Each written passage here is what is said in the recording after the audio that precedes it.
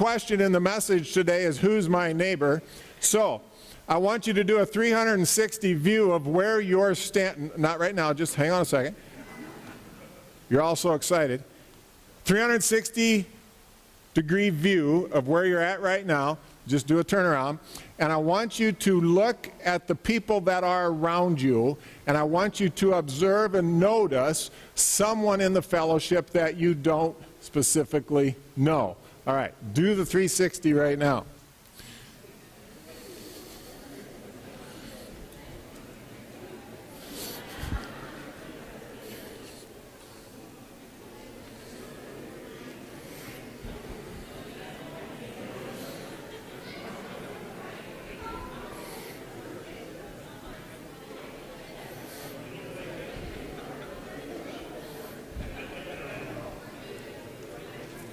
All right.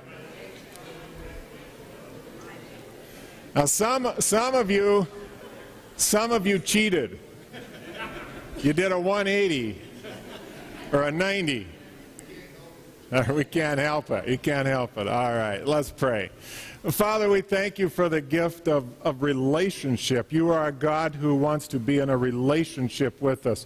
You are a God who wants to live in the community. And Father, we thank you for the word today. I thank you for the opportunity to speak it and to teach it. So let your Spirit settle upon us now, and let your word come alive, and let us leave here changed people, because we are sitting in the presence of a holy God. And all of God's children can say, amen. Amen. You may be seated. So obviously we're talking about community today. Every person can live in a Christian community. What does that mean? What does that look like? Really, what does a Christian community look like? I think for many of us, we have a presupposition in our head that this is community. This is Christian community. And I hate to tell you, if you answered, yes, I got that one right today, you're wrong. You just failed that question. This is not Christian community. This is not all that it encompasses. This is a small piece of it. I'm going to start out this morning in Genesis chapter 1, verse 26 and 28. And the thesis this morning is self or Savior? Ooh. Selfishness or Savior? Which one do you worship? In the beginning, God created the heavens and earth, and by the time we get down to verse number 26, it says, then God said, let us, and there's a beautiful picture here of a Trinity 3 times. Us, plural, let us make man in our, plural, image after our likeness. There it is. 3 times God brings up the fact that there's a plurality to the Godhead, and we're going to make this man in our image. That's pretty cool. Then he goes on to say, and let them have dominion over the fish of the sea, and over the birds of the heavens, and over the livestock, and over all the earth, and over every creeping, crawling, I add things sometimes, creeping thing that creeps on the earth. Verse number 27, so God created man in his own image, and in the image of God he created them. Male and female, he created them. Verse number 28 carries one of the most heavy emphasis in all of the Bible. And God blessed them. God blessed them. I mean, that's a gift. They were blessed by God, and God said to them, be fruitful and multiply, fill the earth, subdue it. And here it is again, have dominion over the fish of the sea, and over the birds of the heavens, and over the living thing that moves on the earth. Here's our first picture of community. Now, in the theater of your mind, let your imagination run once. I mean, literally, God gave you an imagination. Use it. And I want you to use it here big time. You're in a place that was created by God, and there is no sin at this point. You can go ahead and close your eyes if you want to in the imaginary time. There's no sin, so everything is perfect, okay? The sky is bluer than blue, and the greens are greener than green, okay? There's animals that you are in relationship with. There's no fighting, there's no war, there's peace. And you can walk through the valleys of the meadows with grass up to your waist high, with a gentle breeze blowing and the beauty of the day. And you can see some cows and some some lions and tigers and whatever it is, and it's a peaceful place. Now let's just take this another step further. You're Adam and Eve. Adam and Eve had no parents. So when Adam and Eve talked to each other, they would say, "Isn't God something? He made us. We weren't born. We weren't birthed. We were created in our God's image as they're walking along." They didn't even know what the word grandparent was. There was no grandparent, great-grandparent. There was no tornadoes. They didn't know what hail was. They didn't know what 8-month winters were. It was perfect. And they were in a community, they were in a relationship with God, and there was no problem. You get the picture of community?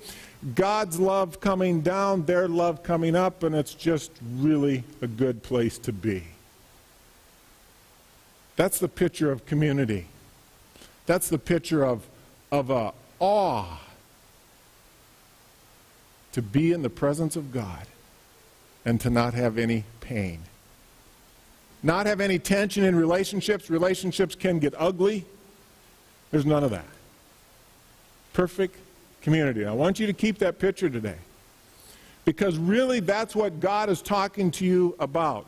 He says, what does community look like? Here's what happened. Such an unbelievable experience to live in this awe with God, to be created and not to be birthed, and to be one with Him and to be fruitful and multiply. And all of a sudden, this thing called serpent, the snake, Satan, the devil, whatever it is, comes in and he tempts them in this perfect world. And he says, listen, it could get better. Because you don't know the whole story right now. This thing could get, I'm paraphrasing, but he's tempting them in such a way that God's holding out on you.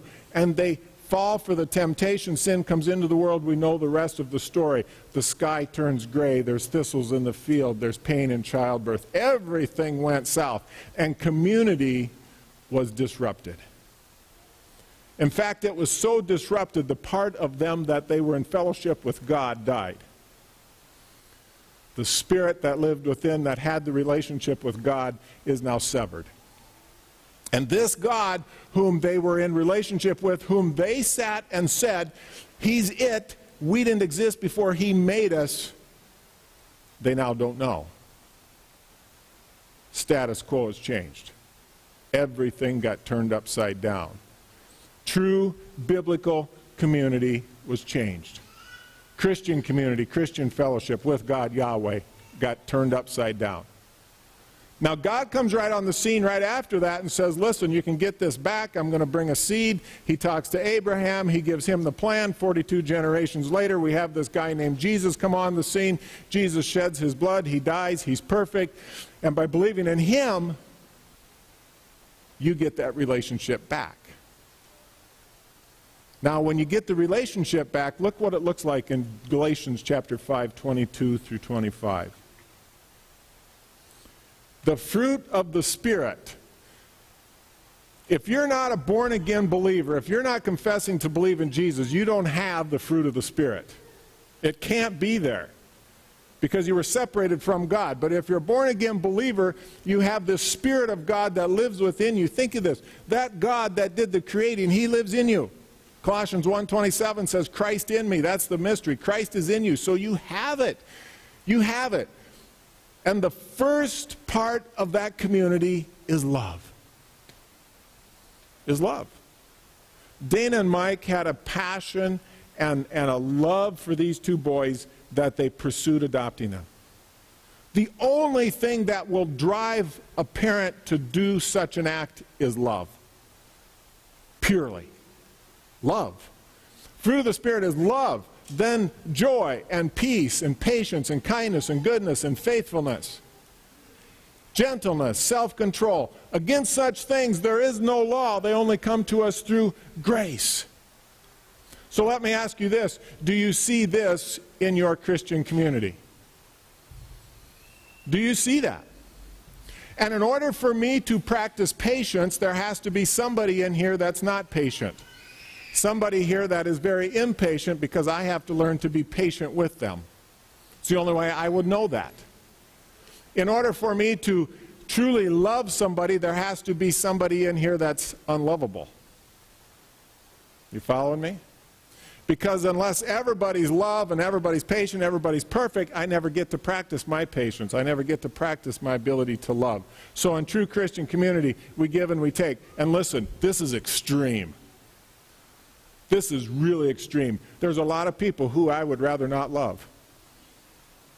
And I don't mean that in a bad way. I just mean because of personalities, because of actions and things said. It's like, really, Lord?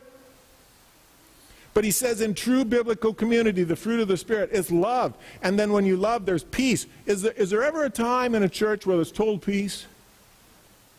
Is there ever a time in a Christian body where it's just all good?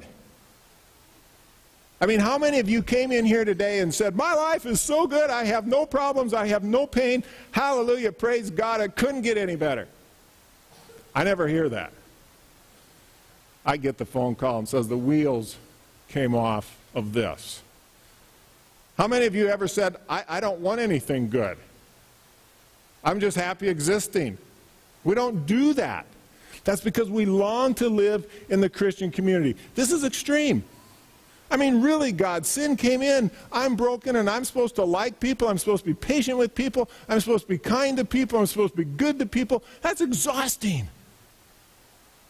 Just the other day, I was walking down the grocery store, and I seen extreme Doritos. I mean, this is extreme. You ever see extreme Doritos? Yeah? Did you have the extreme Doritos? Yeah?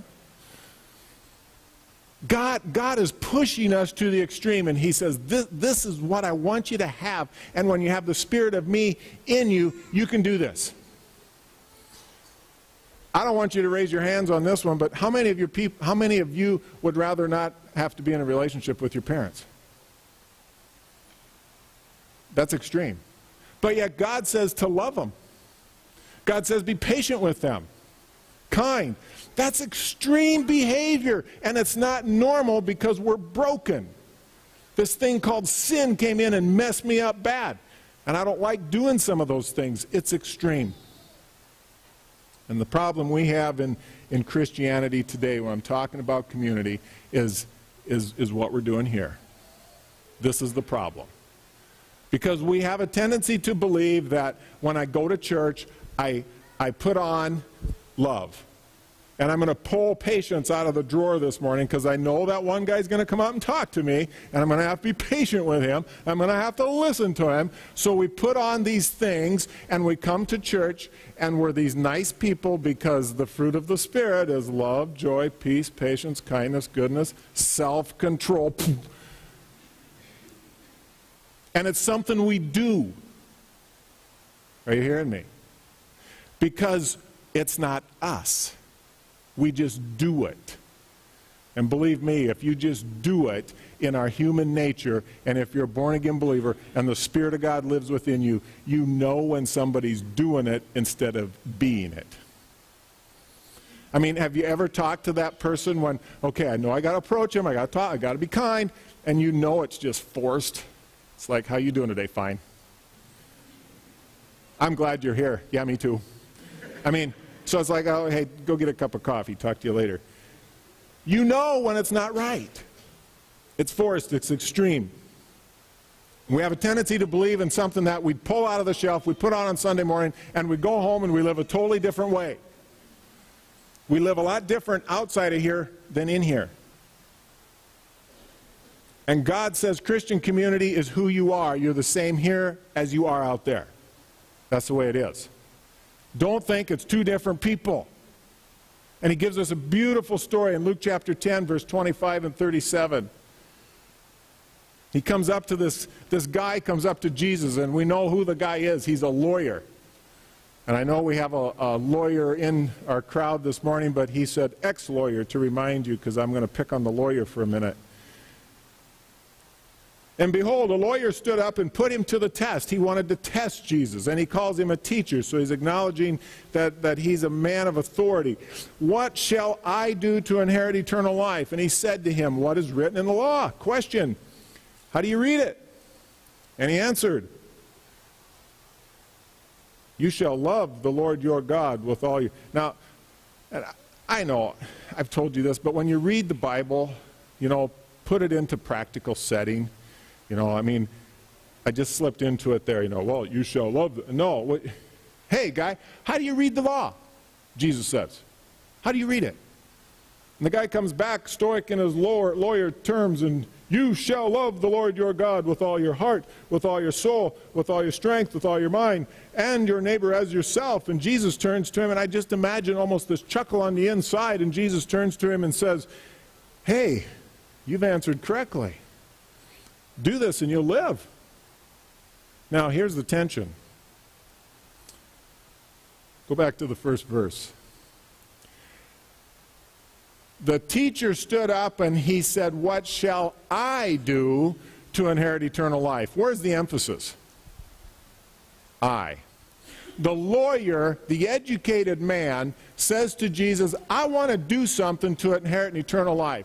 The do, as the verb that he uses here, is what can I do? Teacher, can I stand up and read this book? It's a merited favor. Look at me, I have intelligence. I know what this book says. It's something about what he had to do, merited. So I want to know what I have to do. Now, life here is not the same life that Jesus uses. He says, I want a life, and it's a noun, I want a life that I can live that's good. It's about me. Okay? So it's about what he knows, it's about what he's doing, and he wants a good life. And it's interesting, he throws eternal in front of it because he's not using eternal, the Zoe life. So he says, hey, teacher, it's all about me. And Jesus comes back, jumping down to verse number 28. Jesus comes back, and if you don't catch this, and Jesus says to him, do this. The do here is a totally different verb. When Jesus says do this, it's an acknowledgement that God, or a higher being, but specifically Yahweh, has given you the ability to love. And life here is used that you died to old self and you rose again. Totally different word than the life that the lawyer uses. So the lawyer presents the case to Jesus. What must I do? It's all about me. Jesus comes back and says it doesn't have anything to do with you. It doesn't have anything to do with you. It's about acknowledging God, the sustainer of life, and he will give you then life that you died to the old self and rose to the resurrection, to the new self. Now, you don't catch all that reading that, but that's how the conversation unfolded. He's a lawyer. He's a lawyer, so Jesus just put him in his place. He's guilty. He's guilty from his statement. What must I do? Look at how Jesus responds to the guilty statement. But first, the lawyer comes back and he says, but he, desiring to justify himself, said to Jesus, who's my neighbor? See, he's trying to get out of this because love just indicted him. Love called him guilty because he hadn't done this. So he's trying to find a way out, and he says, who's my neighbor? Isn't that just like us? I mean, really? I come to church on Sunday morning, Jesus, and you ask me to love everybody. Well, how about if I qualify that? Who is my neighbor? I mean, do I really have to look at that guy? That's really what he's saying here. He's trying to qualify his position of not loving. Jesus replied, a man was going down from Jerusalem to Jericho, and he fell among robbers, stripped him, beat him, departed, leaving him half dead. And now by chance, a priest was going down the road, and when he saw him, he passed by on the other side. So likewise, a Levite, when he came to the place and saw him, passed on the other side. A Samaritan, as he journeyed, came to where he was, and when he saw him, he had compassion. And he went to him and bound up his wounds, pouring on oil and wine. And then he set him on his own animal and brought him to an inn and took care of him. And the next day he took out 2 denarii and he gave them to the innkeeper, saying, take care of him. And whatever more you spend, I will repay when I come back. And imagine the guy hearing this. And then he says, Which of these three do you think provided to be a neighbor to the man who fell among the robbers? And he said, the one who showed him mercy. And Jesus said to him, you go and do likewise. The man was guilty. Love indicted him because he probably didn't love any of these like he said he did. Love your Lord your God and love your neighbor as yourself. And then Jesus tells him, and in his professional mannerisms, he really doesn't even answer him. A man was going down from Jerusalem. You know, he slips into third person and he gives him an illustration. Doesn't even tell him who, but he says a man. So if a man came from Jerusalem, it was a Jew. And of all the people to help a Jew would be a Samaritan. Nothing to do with each other. And he says, here's the picture. How many times have you been in a situation where something drastically happened to you and the people whom you expected to help you never helped you? You ever have that happen? You see, the tension in this text and about our community and about the relationship that we live in, and I started out, I said, are you worshiping self or Savior, is the very fact that we have to answer that question. Who is my neighbor? And I had you do a 360 before before the sermon started. And I wanted you to look around at how many people you've never talked to and how many people in your head you'd literally say, they're my neighbor? Who is your neighbor? Is the piercing question. But we put restrictions on it. We don't want to have to love people who are different color, who speak different, who go to a different church, who think differently. Maybe they even got different theology. Maybe they even believe in a different God. And you say, really? That's my neighbor. And then you go along the road and the person who needs help, you don't stop and help. Because he's not my neighbor. And you know what really hits home in this text? Is the two people that passed him by were me. I mean, the people in the community that they looked up to, that modeled, that taught, that was in the temple, that should have had compassion on this person, didn't.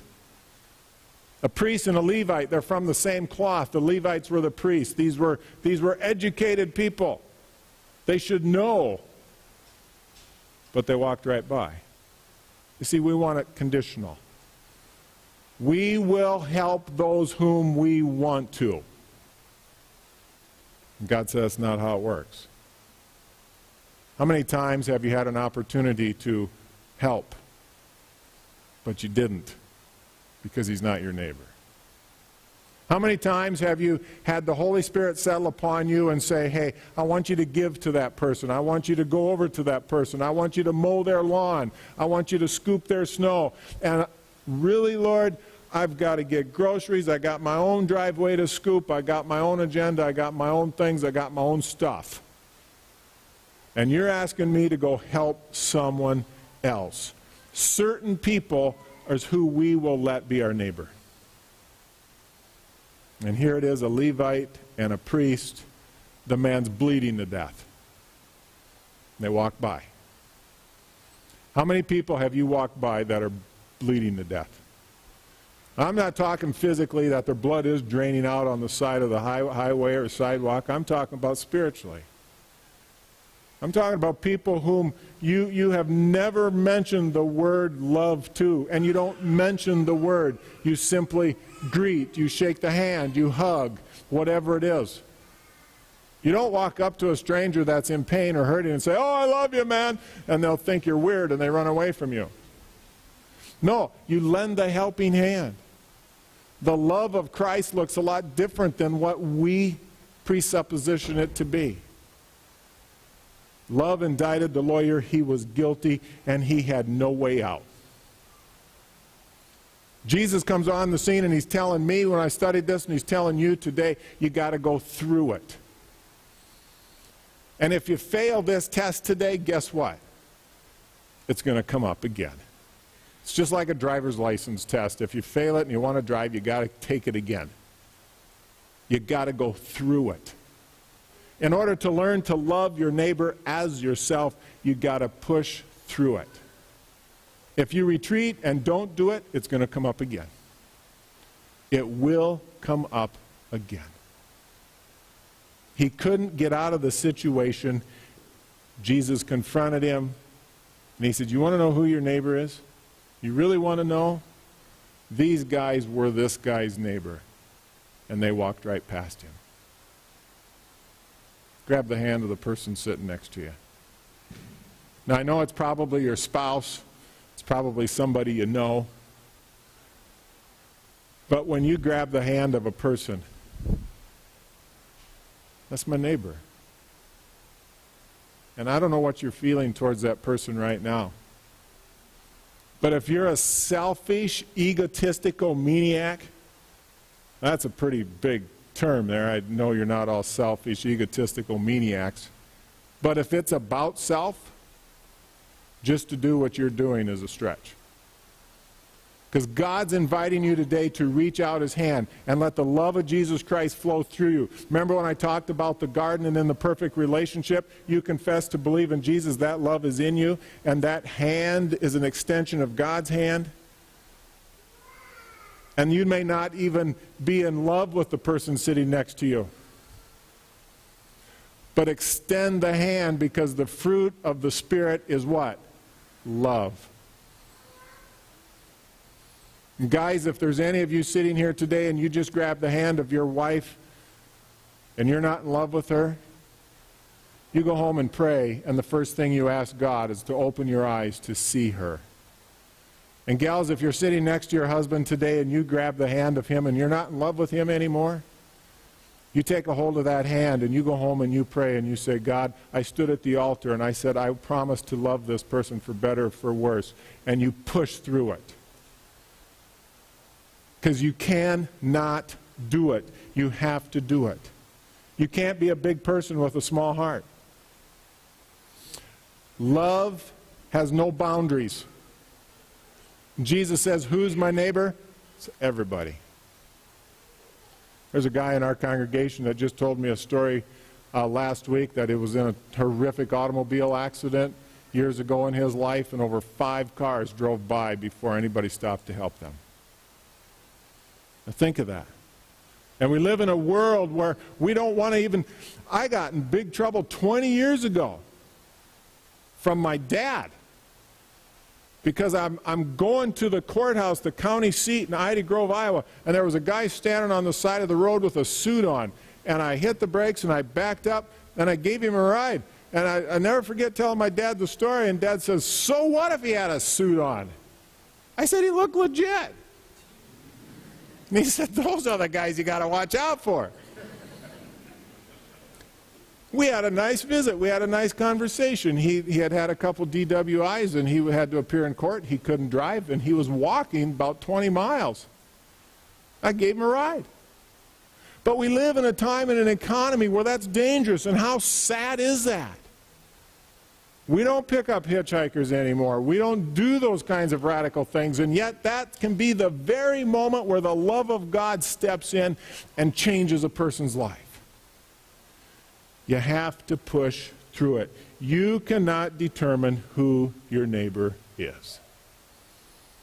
So I started out the message today, self or Savior. And I said if the self thing came up when you're sitting here and you're egotistical and it's all about me, you're a narcissist. My life is about me. It's what I do. It's on my terms. I get to like who I like and I get to love who I love. That's okay. Let that arrow pierce you today. Because we are a community church. And we can't sit in a community center behind closed doors on Sunday morning and leave here and act like nothing ever happened here.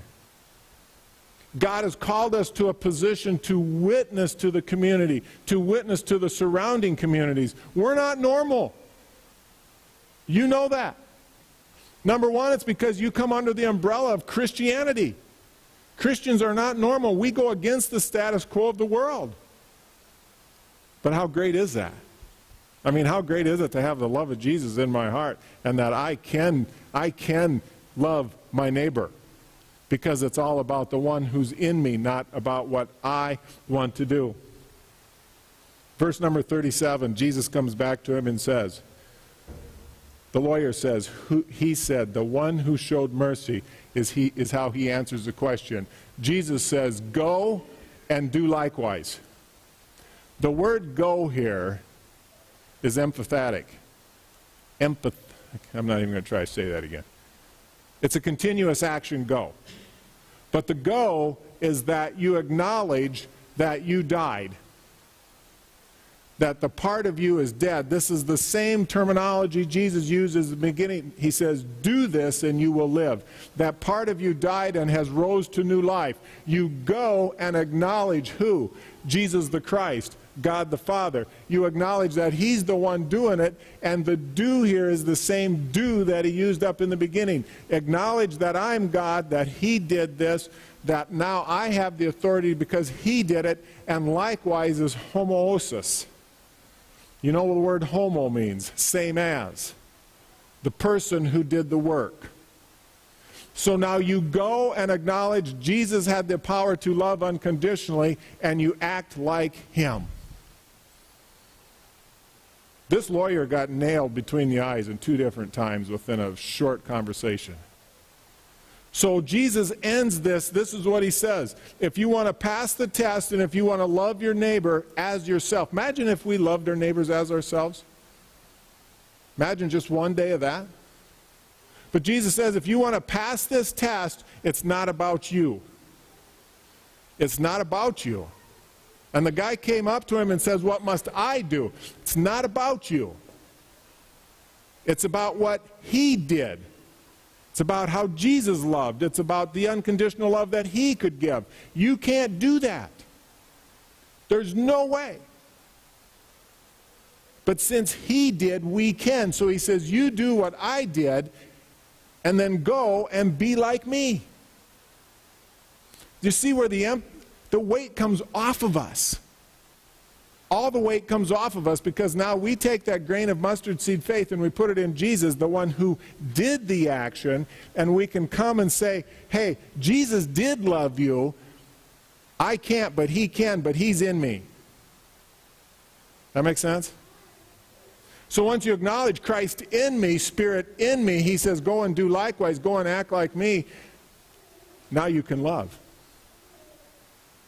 Now you can actually look at a person, I'm just using you as an example, you can actually look at a person and say, I love you, man. And I mean that. You can say, I can have patience with you. Man, you've been pushing me, and you've been pushing me, and I'm just about, no, I have patience with you. Because He's in you. And Jesus acknowledges this to this man, and He says, listen, you can't do it. I can. And since I can and I'm in you, now you can. Go and do likewise. So let's end where we started. You worship self, or you worship your Savior? Or are you somewhere in the middle? You have to answer that question. Self or Savior? All about me, all about Jesus? I can't answer that question for you, but I can tell you this, that this Savior, this guy that Abraham got told about and 42 generations came on the scene, his name was Jesus. And Jesus did live that perfect life. Jesus lived a sinless life. Jesus died. He rose again on the 3rd day. He did everything. He loved unconditionally. He hung on the cross and died. My 6-year-old grandson sitting at the dinner table the other night was preaching. And he said, did you know they used real nails when they nailed Jesus to the cross? Real nails. For a 6-year-old, that was huge. And they let him hang there till he died. And then they put him in a tomb, and then 3 days later, he came back to life. That's our Jesus. That's what He did. And while He hung there and died, He looked at the people who literally nailed Him to that cross, the people who beat Him, the people who put the crown of thorns in His head, and He looked at them and He says, Father, forgive them. We can't do that. I would be very, very angry at that time. But He's filled with the Spirit of God, and He says, forgive them. So you can go and do likewise because He's in you. He went about the Father's business. We go about the Father's business because He's in us. So don't be afraid when you read the list in Galatians today and you're thinking, whoa, Pastor Lynn, I can't do that. No, you can't do that. Acknowledge that and say, hey, I can't, but He can, so now I will. Thank you, Jesus, for doing this for me. He thought enough about each and every one of you that He died for you. That's worth. That's real worth. So next time you leave here, don't go home and put your Galatians 5 on the shelf. Let the Spirit bring it into you. And as you go about the community this week, as you're on Facebook, I don't do a lot of Facebook, but when I do, when I am, it's such an opportunity to witness. Use that tool. Be the Christian you've been called to be. Be the person who says, I love my neighbor. Not because I can, but because He did so, I will. Amen.